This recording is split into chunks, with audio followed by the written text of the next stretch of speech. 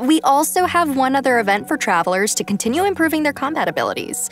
During the challenge, travelers will have to complete 3 consecutive combat rounds. During each round, the system will randomly activate 1 or more of 4 possible effects at set intervals of time. Oh, so I guess it's safe to say that no 2 rounds will play the same. I guess not. Yeah. If the buff you receive happens to synergize with your team composition, then your team will really start to shine. I personally think it's interesting to have these random elements added to the challenge. I feel like it'll bring some fun surprises to the gameplay. Yeah. Totally.